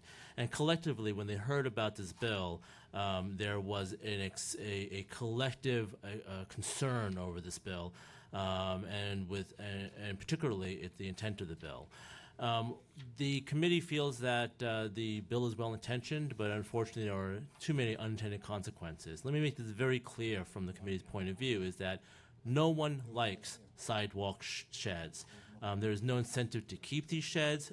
It is something that they feel is an eyesore and that has caused many complaints for their residents and for their tenants. However, in regards to dealing with these sidewalk sheds, there are often delays that are experienced from whether it be from the City of New York, from DOB, landmarks, or what may have you in other city agencies. Additionally, as Assistant Commissioner Whaley had referenced, there could be also financing issues with regards to carrying out the repairs that are required under Local Law 11. Again, the committee feels that this is a well-intentioned bill, but the unintended consequences are too great. And I want to point out, in Commissioner Whaley's testimony, he noted that in many cases, in fact, 98% of the cases, of sidewalk sheds, 98% of them could not come down because of unsafe conditions, and that leaves 2% of all the 8,800 some odd sheds that are out there. So you're really targeting 176 sheds with this piece of legislation that's going to affect the entire city. So that's a great example of a very blunt instrument being used to kill what seems like a fly. Good afternoon. Thank you for having me. My name is Michael Wolf. I wear two hats this afternoon. One is the co-chair of the Residential Management Council of the City of New York, as well as the owner of Midborough Management that represents about 120 buildings, many of which are in the sponsor's district, as well as other council members, and I do have sidewalk sheds up at the current time. I assure you that none of my clients and no building that I know of wants a sidewalk shed up ever. It's certainly necessary to protect the public, passers-by. Sidewalk sheds breed excessive dog urine. They breed unofficial places of homeless. They become a homeless shelter at times. We understand why a sidewalk shed would be a nuisance to someone, especially to retail people on the second floor. What we've done in our buildings is we're trying to raise the height of some sidewalk sheds to be under a window or above a window to allow light into a person's apartment, put signage up for the retailers, to put clear panels or mesh panels as opposed to solid wood panels so people could look through the shed but still provide safety. I actually printed out a 1989 article. It was in the New York Times. The New York Times article said, "Those stay forever sidewalk sheds," or bridges they call them. The actual term is sheds. And the reason why I printed this article is because one of the buildings that I started managing approximately 30 years ago is referenced. At that time, the commissioner, Department of Building Commissioner, Mr. Smith, proposed a one-year period for a sidewalk shed to remain with a renewal for 1 year and then 1 year periods thereafter. The reason why 7 days is certainly not a reasonable amount of time, with all due respect, is that certain things happen. If you have an unsafe condition, you may be in a landmark district. You may have to get a mold made. You may have to order materials. You may need an assessment. And then also defining what no work means. And we're concerned that if there's a rush to remove a sidewalk shed, it will lead to substandard work. May I continue? You can finish your statement. Okay. It could lead to substandard work. It could lead to people cheating, which would then put the pedestrians at risk. Somebody may be in such dire straits financially that they rush to remove a sidewalk shed just to comply with code and avoid fines, but yet they open the public up to unsafe conditions. Other things that Thank you for the testimony. I have a couple questions, so you might be able to continue doing that. But first, residential management. What was it you chair, or the Real Estate Board of New York's Residential Management Council? Residential Management Council. And what's the relationship to REBNY? It's a sector of REBNY, as they have a brokerage division, and this is our council are owners and operators and third-party managers of real estate in the city, probably thousands of buildings. It's a subset of our membership that gets together. Like a and talks about. subcommittee, or It's they're called the council, yeah. So it is a committee. Okay. If you will. So Mr. Holm, I just wanted to mention that we're not only targeting the 179 buildings you're referencing. We actually are targeting all of them. I think we're trying to figure out which ones are up because owners can't afford, and which ones owners don't want to do it because it's just cheaper for them to keep up. And so we do need at some point for those sheds to come down, and that we agree that they shouldn't come down if it's not safe to bring them down. But in perpetuity is not the answer. And so to both of you, how do we figure out, and you guys have more access to owners' books than we do, but how do we figure out if someone is keeping up because it's cheaper to keep up, or because they really can't afford, so that we help them access financing? Because you mentioned a few good reasons as to why it would be a nuisance, and there are additional reasons as to why it's a nuisance. So it's not something that we can just keep saying it's unsafe without addressing the core issue. I thought one idea I had was that the Department of Buildings changed the procedure for Local Law 11 filing, where you could upload your compliance. And one thought I had was perhaps if a sidewalk shed was up for more than X period of time, that owner or that management company, or whoever the responsible party was, the registered managing agent for that building, could upload a contract with a vendor to prove that there is a contract out for the work to proceed. Short of that, you don't know. So you could put up a shed, pull a permit for work, and never do So wait, it. just for clarity. Yeah. That's for, and that sounds good for the ones that were saying no work is being done. So that sounds like a good possible solution, but it doesn't answer the question of ones that are up because it's unsafe, not necessarily because no work is being done. Well, the ones that are unsafe it really is what is the unsafe condition. So I can give you an example if you don't mind. So I have a shed up in your district currently on 95th Street. And we have not only a shed, but we have pipe scaffolding. So the building is in a cocoon. It's in a screen net. No one's happy. And we were waiting for 2 terracotta stones to be made. And because so much work is going on in the city as the buildings are getting older, not younger, the molds take anywhere from 4 to 8 weeks, or the terracotta product that we're looking for to comply with landmarks. The pieces came incorrect. So now we have to go back to the mold company. So now I have my shed up for that much longer when everyone wants the shed down, including us, the building, the board, and now we're waiting for that to occur. I think one thing that could help some of the sheds come down sooner is perhaps look at what the guidelines and requirements are for sheds. So some buildings have either what I call a moat around the building, or they have large garden areas that maybe could be fenced off as opposed to a sidewalk shed. So if we have very little work, or there is no pedestrian traffic in a certain area, then we could limit just how much sidewalk shedding we have. Again, your example, you gave a good example of why it stayed up. And so I'm really trying to attack the heart of. How do you get it down? Yeah, Well, yours stayed up because there was work being done, and I understand that there could be work that postponed it. But no one is getting to the cost issue. Some of these are up because they either don't want to pay the cost to fix the facade, or they have financial burdens and are unable to pay for it. And I'm trying to figure out. In some of those instances, and I think that Assistant Commissioner Whaley had pointed it out, that some of these instances, they are co-ops that are self-financed, and they go through the local law 11 inspection, and at that point, they are at a point of discovery that repairs have to be made, and a financing campaign has to be undertaken, whether it be through self-assessment or whether it be looking for loans in the market. And as you know, self-assessment is sometimes a long task with regards to trying to get it passed through co-op boards, and also convincing other residents of it. Let me just ask another question.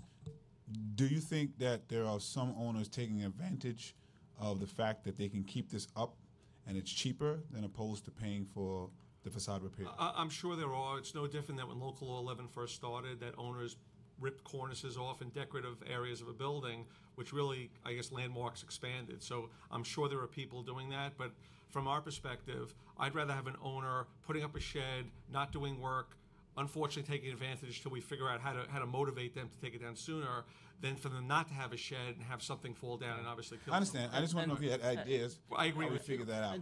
Councilman, I mean, there's always going to be, whatever law that you put out, there's always going to be people that are going to try to game the system. And so the point I was trying to make earlier with regards to who is this going to affect, what is this going to affect this bill, I look at Assistant Commissioner Whaley's testimony, who gives us 2 facts. I mean, one is that there's 8,843 active sidewalk sheds citywide, right? So we're talking about that's a very defined universe of how many sidewalk sheds there are. And then also in his testimony, he says that 98% of the sheds out there are up there for a reason, because of safety reasons. So that leaves 2%. So 2% times 8,843 is going to give you 176 sites. No, but this is where we're disagreeing. You're not acknowledging that we're trying to actually deal with those unsafe buildings. Oh, I know. I do acknowledge it. So but I'm saying that I'm saying that the instrument that we're using, namely a piece of citywide legislation, is going to affect all owners, such as Michael, such as everyone else in the Residential Management Council and beyond, when you're really trying to affect 176 sites. No, but we're not. I just want to be clear that we are trying to affect all of the sidewalk sheds that are up for a particularly extended long time period, some of which are the 2% that you spoke about, and the others are people who have them up because it's cheaper to have them up than to make the repairs. Right, but they're all within the universe of active sidewalk sheds, and that's what's counted by. I applaud no work, and then the city comes in and may do some work to get the unsafe condition removed and the sidewalk shed down. The question is, how do we define what that period of time is? And that's certainly subjective. However, you know, if you had an unsafe condition and a building doesn't look Law 11 study, the shed may go up. You have to do specifications, file with the city, wait for landmarks, wait for DOB. So, you know, if I just had it off the cuff, think what would be an unreasonable time is more of a 6-month window, not a 7-day window. I understand. And I'm going to go to my colleague for 5 minutes worth of questions. I just want to just keep reiterating that we are bouncing around the fact that we got to figure out how to get the repairs made and not excuse owners who can pay for the repairs to get made to not making the repairs. And if there are owners who are on financial burdens, maybe we can guide them to some products that can assist. But the answer is not just to keep the sheds up in perpetuity. We agree, and we are here and ready to find an answer with you. Councilmember Kalos.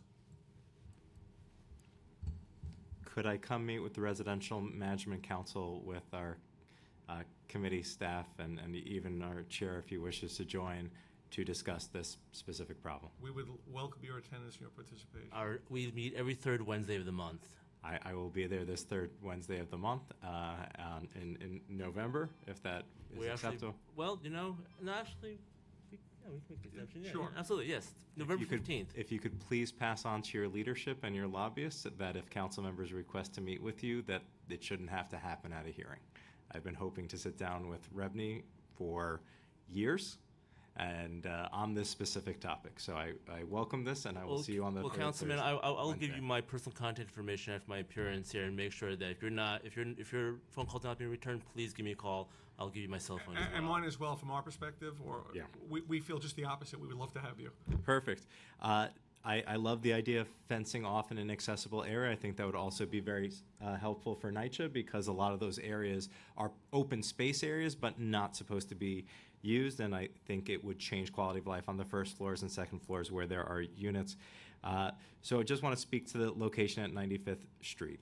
So I guess the question is, so you were waiting for terracotta, so you found that the terracotta was loose. I imagine you removed all that terracotta that was loose. Is that correct? Yes. So then the question is, how much would it have been to take down the scaffolding for 4 to 8 weeks? And in this case, 16 weeks, which was 4 months. And then would it have even been possible to work with the city or DOT or DOB to just say, you know what, putting back in the terracotta is a one-day job or however long it takes, and we will just corner off that section of the sidewalk so that we can go up, put it in, and what have you. So we're trying to do that. In fact, I found out about this wrong mold issue last week. So what we're doing is we're trying to see behind the scenes. We're going back to the contractor and saying, this is your fault. We want to take down the shed, take down the pipe, hire a boom truck at your expense, and come back and put up the terracotta. So we're trying to work that out over the next couple of weeks to get that removed. To your point.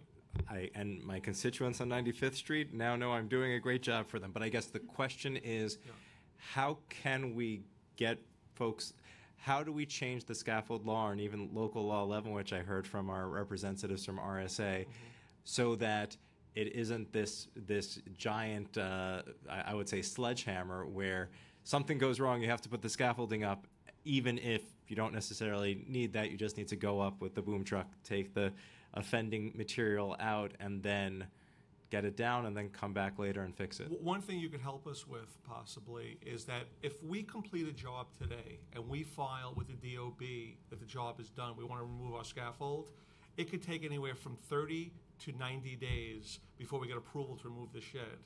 So, and not to poo-poo the DOB, but everyone's busy. The other issue that we have is that landmarks are understaffed and have so many files that to get a landmarks permit to proceed with work as well could take months as well. So let's take these suggestions and say that DOB and LPC have 7 days to respond to a request to inspect and take down the scaffolding. We actually met with DOB at Rebney, and they were going to endeavor to do a 30-day or less window. clearly, I'll start with 7. that would be fabulous. Now then, the next question, which we were a little focused on, so I think we're all on the same page. So have you ever had occasion where you hire a contractor, they come in, they do the demo quickly, and then they disappear for days, weeks, or months before you can get them in to come back and finish the job? Not typically in these jobs. Not in my company, not in my experience that often. You will be my GC moving forward. No, that is incredibly impressive. So, have you had occasion where work stopped for 7 days after you hired? Absolutely. And sometimes work stops because you find a condition you didn't anticipate. Let's say, for example... So what's the reasonable amount of time where, if it's more than, is it 2 weeks? Is it 1 month? At what point of like a work stoppage is it, you know what, we should really take it down, like for instance in this terracotta situation where you're waiting 4 to 8 weeks to get it back? I think that in the vicinity of 4 to 7 months is probably reasonable off the top of my head. Because every job is different. I'll give you a perfect example. Wait, I'm sorry to interrupt just Sure. because I have 10 seconds. So I guess it's hard for me to wrap my head around having to wait 4 to 7 months for work to happen. My feeling is it's somewhere in days or weeks of, if you need more than a certain amount of time, then it's reasonable to say, okay, let's just get the scaffolding done. And since you have the expertise, how much does it cost to take the scaffolding up and put it down? And is this through every single vendor, or are there vendors that are less expensive for that? Industry standard, if I gave you an average, about $130 a foot to put up a standard size shed. That's for the erection, dismantling, and 3 months of rental. So keeping it up is inexpensive. The putting it up and taking it down is really where it has an adverse effect on the co-op board or the owner. That's why it's much less expensive to keep it up while you're waiting. And the unfortunate reality is there's so many different reasons that could stop a job. And I know we're focusing on those that either can't afford it, don't want to do it, or trying to do the cheap way out, but it really would make the people that can afford to do it, that are waiting for molds or steel to be made or special inspections, they will suffer because of the minority that are trying to beat the system, if I can call it that. If you went to a scaffold company and said, I want to put up the scaffolding for a week, get it back down, and then put it back up when I have to do the work in 6 or 7 months again for another 2 weeks. Same price. It doubles. So, has this been reported to the Attorney General's office or another piece? Because as an attorney, Yeah. if my rate for 2 weeks of work was the same as 7 months, I would get disbarred. So there seems to be there's something wrong with the market that doing it right is more expensive than doing it wrong. Well, it depends on right from the standpoint of quality of life and the residents that live there. Some feel leaving it up is right, but to remove it for the first floor and the second floor residents, because the reality is nobody else cares except for the noise, right? It's the people on the ground floor and the people on the second floor that are really much more affected by it. All right. Thank you, Councilmember, and thank you for your answers. I do just want to add, while we all agree that we want to make sure we're getting at people who are trying to game the system, as you said, also want to get to the people who may need some financial assistance.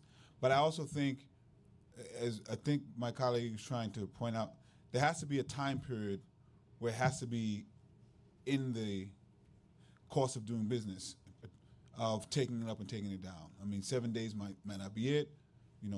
12 years is probably too long. So we have to find something where that's just going to add to the cost for the betterment of the people of the city of New York, particularly people like NYCC is up for decades and decades. We had one here was up for 20 years. That's ridiculous. So there has to be additional costs that are going to be incurred if it is not safety and it is about a waiting period. Then we have to figure that out. If I could add, if a registered architect, licensed engineer is involved, which most of these jobs are, at least the larger ones, we could also submit under their license on their letterhead an affidavit or some form that says how long this job should take and that they are working on it. So that would probably remove a lot of this. That if somebody did hire something like that, where the license was on the line, they would at least say, I'm dealing with this property at this address. Here's what we think the scope of work is, and here's what we think the timeline is. And this way, you could see there's actually somebody that is sincere about completing the job. But I do anticipate if the shed has to be removed and put back up, and that cost burden will now be distributed amongst co-op owners, renters, owners, I think that the complaint level, if we want to focus on that for a second, will be much higher than a shed being up in different areas for perceived too long of a period.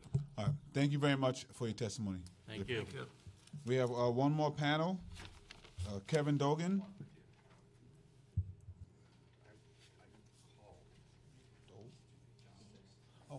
Dave Frederick. Belgie Zanin. Andrew Riggy. And Robert Bookman. Is Kevin Dogan here? Yeah. Dave Frederick. Dale Frederick. Sorry, Dale Frederick. Belgie Zanin. Just one thing I have to leave in 10 minutes to pick up my son from school, so. Okay. Yeah, go first. Go first. All right. Okay. I saw Andrew Riggy and Robert Bookman. Thanks. Okay. Just telling my colleague that he doesn't have to come, that I'm gonna. Kid, go first. Can everyone please raise their right hand? Do you affirm to tell the truth, the whole truth, and nothing but the truth in your testimony before this committee, and to respond honestly to council member questions? I do. But you each have 2 minutes to give your testimony. You can give the testimony in order of your preference. It sounds like you were giving the parent the benefit of going first. Okay, so,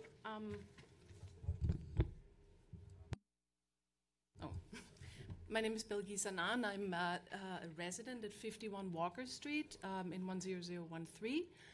And I'm also on the condo buildings board. And we've had our neighboring building, 49 Walker Street, has had a sidewalk shed up for 9 years now, 2008.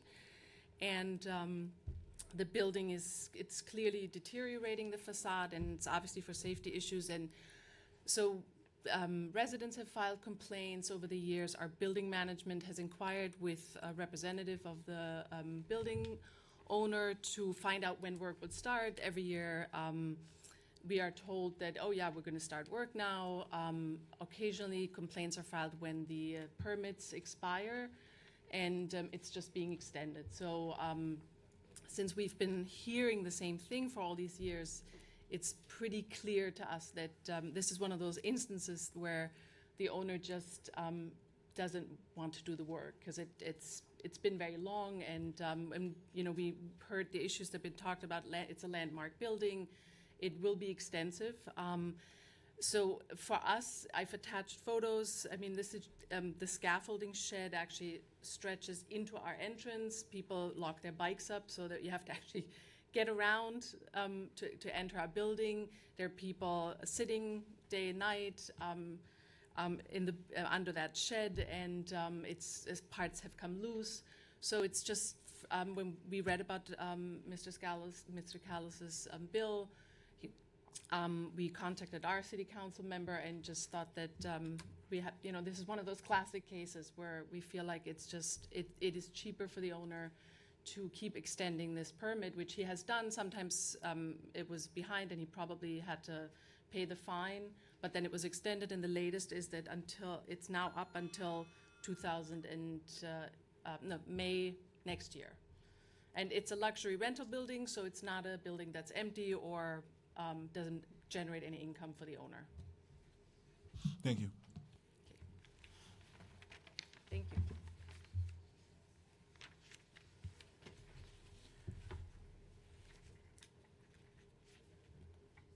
Okay, I'm here to speak about the infant changing station. I support the legislation, but I don't believe it goes far enough to protect the health and safety of children today. My name is Dale Frederick. Just over 2 years ago, my husband and I adopted our daughter. As a same-sex male couple, we were required to either use the men's changing room or endure unpleasant confrontations with women uncomfortable with our presence in the ladies' room. In some occasions, we were directed by the operators of various facilities to only use the men's room. While we could have challenged these issues in the moment, having a crying baby in soiled diapers made that impractical. This is not something that you should have to endure as a parent. Either individually or together, we had to change our daughter's diaper while she laid in our lap as we sat on a toilet in a stall, while we tried to avoid keeping her from falling on the floor or her products from falling on the floor. On other occasions, we went to a department store where we were required to have them close the women's changing station so that we can use the disability stall in order to change our daughter. Sometimes when these stalls in the men's room were either too dirty or too small, we were forced to change our diaper at a dinner table or inside the backseat of our car. And as our daughter got older and less compliant with diaper changes, as children do, it went from being difficult to dangerous as she would twist and squirm in our lap. This is also something that parents should not have to endure. It is important for single fathers, for same-sex male couples, and heterosexual married couples where fathers are taking responsibility that this legislation goes beyond just future renovations and modifications, but addresses the issues of parents today. It's an excellent start, but it's just not enough. We need to change an old, archaic law that emphasizes a misogynistic practice and is at its heart discriminatory. And I ask this court to pass this legislation for the future, but to think about expanding it to deal with issues that fathers are facing today. Thank you.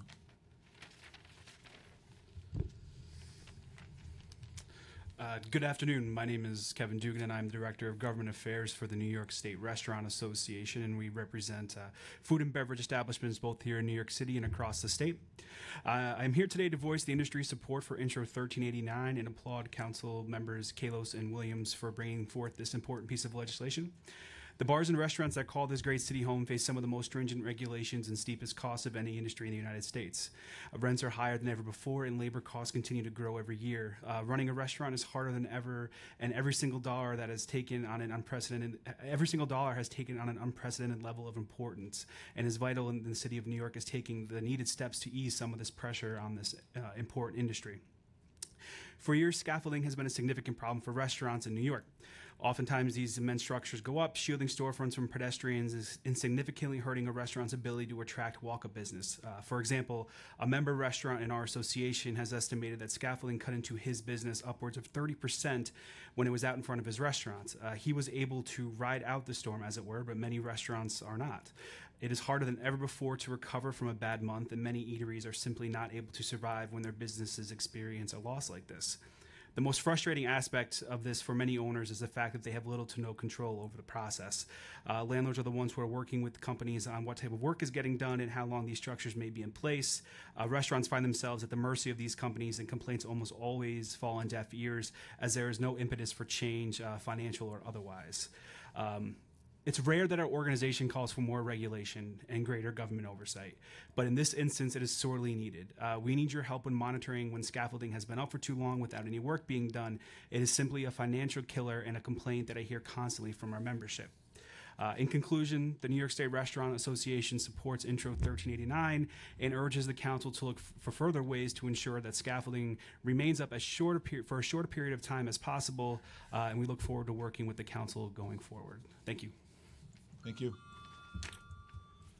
Good afternoon. My name is Andrew Ridgey. I am the Executive Director of the New York City Hospitality Alliance. We are a trade association that represents restaurants and nightlife establishments throughout the 5 boroughs. I want to thank the chair and council member for this legislation and kind of bring the other side of the story into the equation. Obviously, public safety is of the utmost importance, not just for all of the pedestrians, but also those people that are working inside of the restaurants and bars where the scaffolding may be constructed. Put in perspective what the impact is on the small business community, it's pretty devastating when scaffolding goes up, and especially when it is left up unnecessarily, and we have reason to believe that in cases it is left up longer than it should or needs to be. Last year, we conducted a survey of about 100 restaurants throughout the city in partnership with the Department of Small Business Services. Really quickly, we asked members, how long was the sidewalk shed or scaffolding up? About 18% said up to 6 months. About 13% of those businesses said that it was up for at least 1 year. We then asked, did you receive prior notification that the construction would be done and sidewalk scaffolding would be constructed? About 40% of those businesses said no, so they were not able to anticipate. We asked about a loss of revenue to businesses when scaffolding goes up. About 42% of those businesses said that their revenue was reduced about 25% due to scaffolding. Another almost 33% of those businesses said that their revenue dropped between 25 and 50%.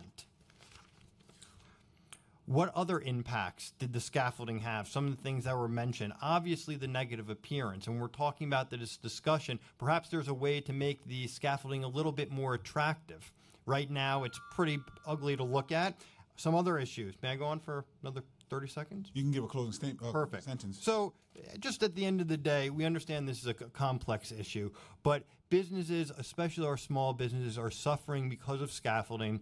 There has to be a way, and we believe there are some very good ideas in this legislation, and we're happy to be part of the discussion to ensure that scaffolding is not left up unnecessarily. And if business owners are, or I should say landlords are keeping the scaffolding up for a longer amount of time that's needed because they cannot afford it, I think these are things that should be explored. Finally, I would say there are other complaints that I've heard from businesses in which they feel scaffolding is left up because it reduces their business and in a way can push them out of business for another type of business to come in, maybe that can pay a higher rent. Scaffolding as harassment. Thank you. Hey, I'm Rob Bookman. I'm the counsel to the Alliance and partner in a small firm and representing thousands of small businesses over the decades. I like to listen, to the questions and the comments and then comment on that. And I thought that, Mr. Chairman, your comment was the most telling today, saying, maybe we expect landlords to be able to take care of their buildings. We expect it inside and outside. It's not acceptable for a landlord to say, well, an elevator is unsafe or a stairway is unsafe, so we're just going to close it off indefinitely, and I don't have the money for it, so I'm never going to fix it. We wouldn't accept that there. Why do we accept it here? This is not just a quality of life issue for small businesses. You heard some of the numbers here. It's life and death for small businesses. If you have a sidewalk cafe, as we say in Brooklyn, just forget about it. That's completely gone. Nobody wants to sit under a scaffolding. So we need to look at this carefully. Council members are always asking, how do we help small businesses? Well, this is one way to help, perhaps thousands of small businesses. The building department said 8,843 shed permits up now. 25% are because of local law 11. That's about 2,200 buildings, yet only 975 were deemed unsafe under that law in 2015. He said another 912 so far in this next cycle. That means these things are never coming down under local law 11. We probably have from the 2010 cycle up. We still have sheds, so they're never coming down. It's just nonsense, and we need to dig down deeper into, to borrow some of the language from Rebney. Did Local Law 11 itself in 1998 create a problem by swatting a fly with a sledgehammer? Where it looks like we're trying to create what's the solution, but maybe the local law itself is the problem, and we need to look at that a little bit. I'm not comfortable, by the way, with what I heard today, that it's private contractors that make that decision about whether it's unsafe or not a New York City inspector who has no potential economic conflict of interest. Would anybody be shocked if some of these private contractors that make that determination get referral fees from shed companies? I wouldn't be. I'm sure you wouldn't be. So, I mean, there's a structure here that we have to look at. Nobody wants unsafe. But you've heard enough to know today that that's not the issue anymore. And I'm not convinced that all these are in fact unsafe. Thank you very much for all of your testimony. Mr. Frederick, thank you for your testimony on 1241 and giving personal perspective. But your testimony seemed to imply that you were saying the bill only will apply to future buildings? Maybe I'm mistaken, but my reading of it seems to indicate it's for new construction and renovation, not for existing businesses now. Well, I just confirmed. So our understanding that it is for existing buildings as well. Yeah, I will. So did that deal with all the concerns? Or did you have other? If it actually addresses the existing businesses now and requires that they do that everywhere, then yes, that addresses my concern. Thank you, and thank you so much for coming in for the testimony. I know that my colleague has some questions, so we're going to give 5 minutes for Councilman Michaelos to ask his questions. I want to thank everyone on this panel. No one should have to go through what you went through in terms of trying to change their child, and so support that legislation. I want to thank New York State Restaurant Association and the New York City Hospitality Alliance for coming together on this legislation. And so I had a chance to meet with both of your memberships, and so when scaffolding goes up, does that have a financial impact on restaurants on the first floor and hospitality establishments? The financial impact? Certainly. I mean, just agreed with some of the statistics, almost, I think it was 40% see drop between 25 and 50%. And one thing to add to that, this is not just a small business issue, it's also an employee issue. One of the pieces of data I did not get to in my testimony, we asked the question is, did the sidewalk shed / scaffolding impact your business enough that you had to reduce employee hours or eliminate jobs? The respondents, 50% of respondents said yes, reduced employee hours. 39.74, almost 40% said yes, reduced jobs. So this is also an employment issue in addition to being a small business issue. Where can I get a copy of that survey? I will get it for you. Perfect. And if you're able to share it on your website, I usually ask government agencies, but if we're able to share it, and perhaps even we'll work together on getting this report out there, but I think these numbers are helpful. And to the Restaurant Association? A dramatic effect on first floor business. I mean, there's the additional effect of not knowing that the establishment is there to begin with. There's been a debate about whether companies are allowed to have some sort of signage on the scaffolding itself to let folks know that their businesses are actually there. Countless neighborhoods in Manhattan where restaurants reside rely on tourism and walk-up business, as it were. If you don't know something's there, you're not going to go. So it has a dramatic effect on And so I was shocked to hear from the previous panel, which involved people from the Real Estate Board of New York, that the scaffolding is actually so cheap for 3 months. It was in the hundreds of dollars per foot. And so I guess one question is, the landlords want to save money, so they're paying like $3,000 for 20-foot for scaffolding to cover a 20-foot storefront. Does that $3,000 have more than a $3,000 impact on the businesses?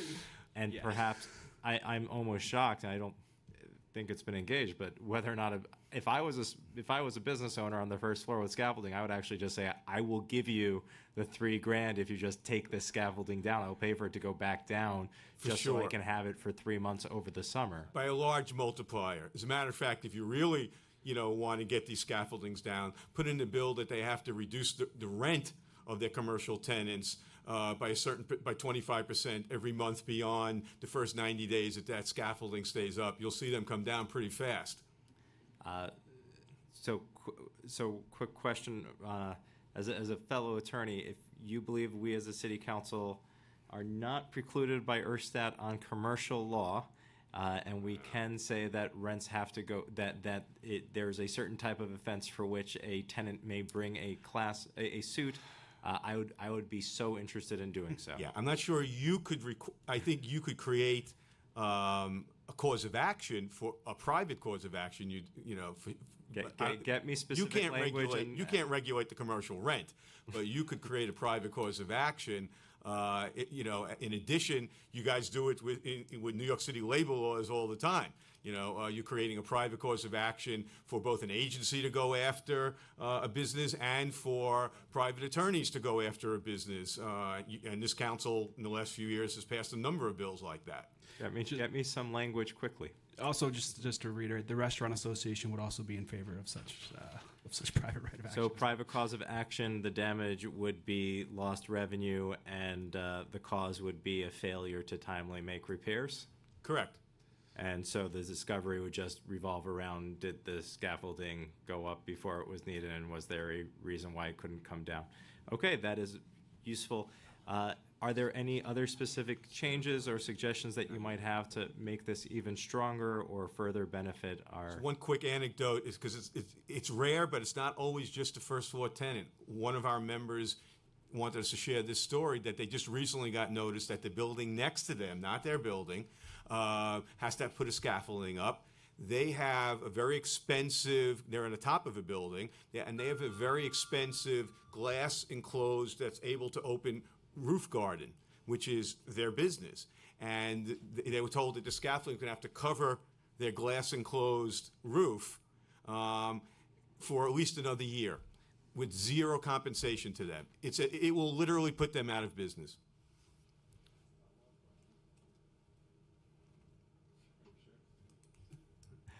And so I guess, is there any so when somebody puts up scaffolding and that scaffolding is going to affect your property, and that's one of the larger complaints, I think we have testimony on that somebody submitted, is there a process for saying, no, no, no, don't put that here? Or does there need to be a process so that a neighboring building that is subject to somebody else's scaffolding can actually come back and say, actually, we'd prefer within, as long as it doesn't cost more than 20 or a certain amount more, that you do an alternative remedy? Not only is there no process, and their response to this member was, well, we've got to put it up, but it seems to me that there should also be, if you're asking for ideas, an administrative process when this private contractor makes the determination under the local law, unsafe scaffolding goes up, with no level of evidence, no administrative hearing. There should be a way for interested parties, that could be the building owner, it could be commercial tenants, to be able to go to an administrative hearing and have that contractor prove it. And maybe you can have your expert witness respond to show that. It seems to me that the default for these private contractors to say it's unsafe, because there's no liability to say it's unsafe. You failed, but they may be a little worried about saying it otherwise. So there is no, it's a private person making a decision that affects lives and businesses for, as you said, sometimes as long as a decade. And there was no way to initially even challenge that determination. There would be, if a building inspector gave you a violation, you get a right to have a hearing on the violation. All right. Thank you, Councilmember. Thank you all for your testimony. I really appreciate it. Thank you, guys. I believe, how many for the record?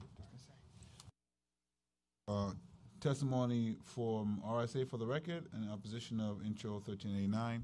With that, this hearing is now closed.